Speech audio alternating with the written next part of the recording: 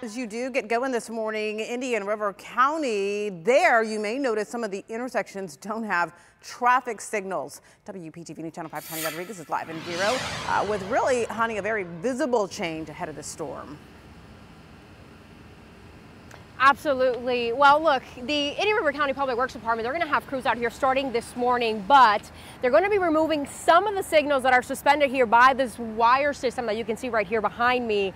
However, the county says at least one signal head will stay in place, obviously, to make it safe for everybody driving through this area in each direction of that intersection. Now, they're doing this so that they don't become projectiles during those strong winds. Now, crews say that they will reinstall the signals as soon as possible after tropical storm winds have subsided. So needless to say, they're asking everyone to drive a little extra carefully, especially this morning once those changes take place. We're going to stay out here and let you know when those changes take place right here in Vero Beach. For now, reporting live in Indian River County, I'm Honey Rodriguez, WPTV News Channel 5.